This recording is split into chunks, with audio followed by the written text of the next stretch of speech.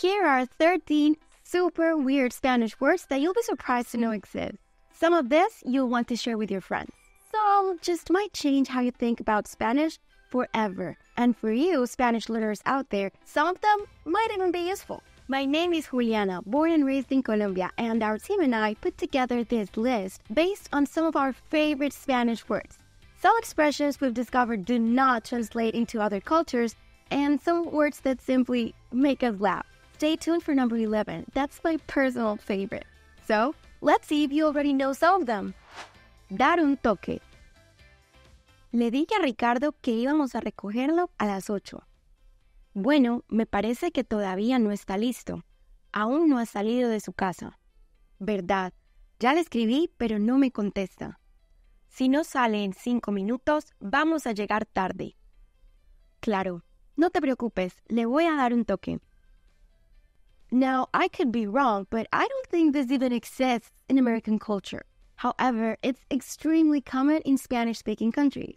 I'll admit, sometimes it can be hard keeping track of all these cultural expressions. That's why I always recommend our free PDF to my students. So, allow me to explain dar un toque. Has someone ever called you, let it ring once, then hung up to let you know that you want to see their message or call them back? That's exactly what dar un toque means. It literally means to give a touch. So you can think of it as tapping the call button, then immediately hanging up. Mimoso. Oye, amiga, ¿cómo va lo tuyo con Carlos? Ay, pues me gusta, pero creo que ya está demasiado enamorado. Se nota, ayer en la fiesta estaba tan pegado a ti, besándote, abrazándote, mirándote. ¿Verdad? Estaba siendo tan mimoso. You might not have heard the word mimoso before, but I'm willing to bet that you have heard mimosa. A mimosa is equally just as sweet as the meaning we're referring to, but not quite. A single word can have so many meanings. Are you tired of pausing and looking up words? Well, fluentU's video player has interactive subtitles that instantly pause the video and show you multiple definitions, including idiomatic expressions that you wouldn't find in a regular dictionary. Go check it out right now. Can you guess what mimoso is? I'm willing to bet you have someone in your life who can't seem to do anything or go anywhere without their significant other. Or maybe you have a pet who is always at your hip, whines when you leave them, or follows you into the toilet and always is sitting on your lap. We call these people or pets mimoso in Spanish. It's like a combination of cuddly, attached, always on your hip, and affectionate. Someone who is mimoso or mimosa enjoys being given affection or wants to give it through physical contact. So next time you say you want a mimosa, think about what you're asking for. Botellón. I just can't help but laugh every time I remember that this word exists. The fact that this situation has its own word just goes to show how common it is. Important note, botellón is just strictly in Spain, not in Latin America. So if you mention un botellón there, they'll probably think that you're talking about a very, very big water bottle. Picture this. You're walking through a park in Madrid at 11:30 p.m. and come across a group of young people.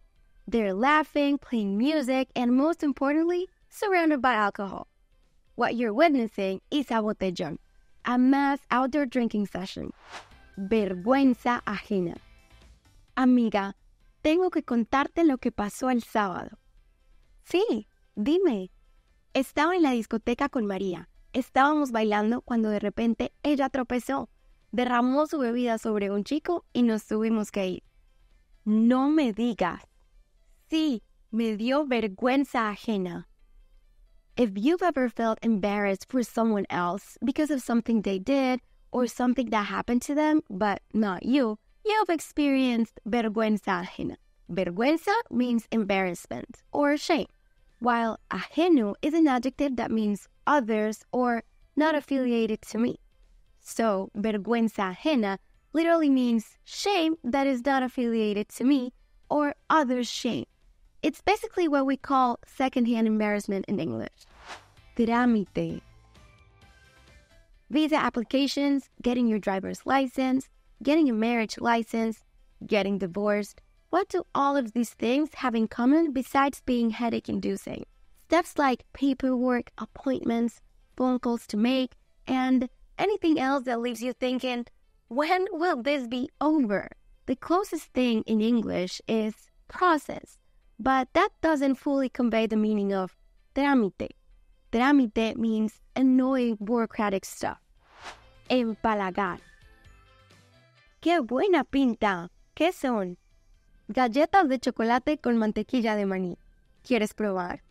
Sí, gracias. Muy buenas. ¡Qué bien! ¿Cómo empalaga? Have you ever eaten something sweet that was just a little too sweet? And you were like, el pastel empalaga. This cake is too sweet. In English, we might say something is too rich to describe a food that makes us feel sick because of how sweet it is. But Spanish has a very straightforward word for this. Empalagar is a verb that means to be too sweet. But it can also be used as an adjective. Empalagoso. It means sickly sweet. The fun part about this word is that it is also commonly used to describe people who are too sweet. We all know someone like this. Someone who's overly saccharine and their excessive sweetness feels insincere and can become irritating. Amigovio.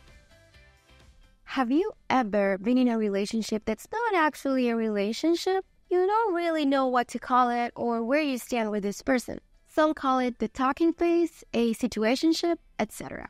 Other times, you know what you have with them, something casual, more like friends with benefits. Don't deny it, we have all been there too.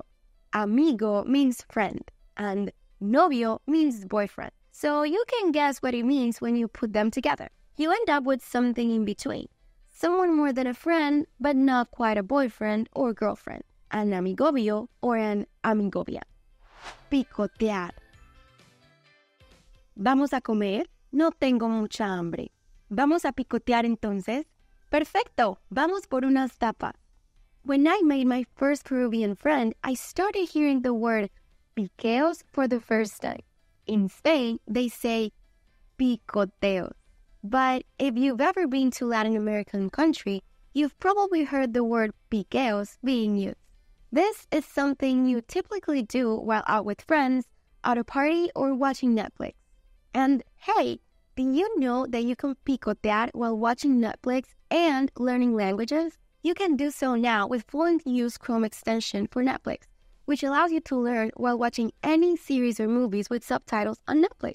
Check it out in the link in the description below.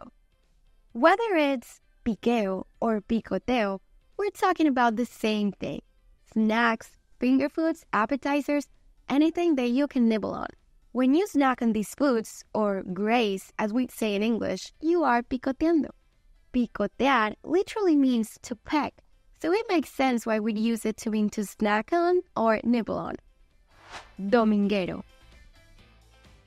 This word reminds me of those Hallmark movies where the super successful, highly independent daughter escapes from her big city life in New York to her humble hometown for the holidays or weekends.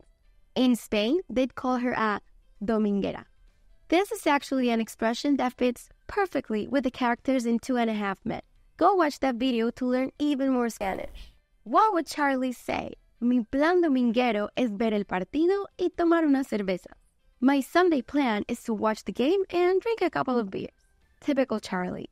Is there something that you do every Sunday without fail that has just become your Sunday routine?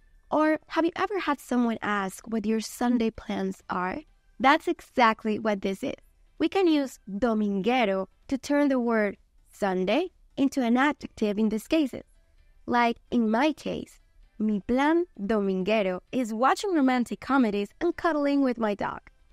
Dominguero is also someone who takes mini vacations or getaways to the countryside over the holidays or weekends, usually to get an escape from the busy city life. Morbo. Do you love Tim Burton? Or maybe The Sight of Blood? Maybe you enjoyed reading The Telltale Heart by Edgar Allan Poe. Or better yet, something super popular right now that I bet a lot of people can relate to is binge watching true crime. But maybe jumping straight into watching true crime in Spanish is a bit much. If that's the case, I have the perfect recommendation for you to help bridge the knowledge gap. fluentU. We have curated a library of authentic videos that are accessible to beginner and intermediate learners. So check it out. Have you come across any of those YouTube channels of people telling real-life stories of murders or kidnappings for 30 and 40 minutes? If they make you want to get cozy in bed and grab a bag of popcorn, true crime might be your morbo. When something is your morbo, it's kind of like your Roman Empire, but only if your Roman Empire is something dark, and you like it but aren't sure why because it's creepy or gross. In English, it means something like morbid fascination. Estrenar. Picture this. You just got home from the mall with your friends. You bought a new pair of jeans you plan to wear to a concert. You already tried them on at the mall and fell in love with them, so you're counting down the days until you get to wear them for the first time. In Spanish, you'd be estrenándolos. Estrenar means to wear something new for the first time. It represents the excitement when you get to show off your latest fashion purchase that we can't quite capture with one word in English. Costarse. Think of something hard for you to do, emotionally, physically, mentally, whatever it may be. When you think about it in English, you probably only think, this thing is hard to do, it pains me to do this thing, I don't like doing this thing, or even, me cuesta mucho entender a los chilenos. It's hard for me to understand Chileans. Or, getting more emotional, me cuesta decir te amo. It's difficult for me to say I love you. As you can see, the Spanish way of looking at difficult things is that it's hard because it costs you something. Energy, time, happiness, anything. That's what the verb costarse means. Without the reflexive pronoun se, costar just means to cost. And it's used to talk about money. But costarse literally means to cost oneself. And it's used to describe things that are hard for you to do. Duende. Duende is a very multifaceted word in Spanish. The meaning changes based on the context. Duende can mean elf, goblin, or spirit. But the main meaning, you know that magical feeling you get when you're walking barefoot in the grass, watching the sunset, or in awe of nature? That's duende. Monica and Ross decide to expose each other's secrets on Thanksgiving in front of their friends and family. Go enjoy that friends video as you learn even more Spanish essential vocab.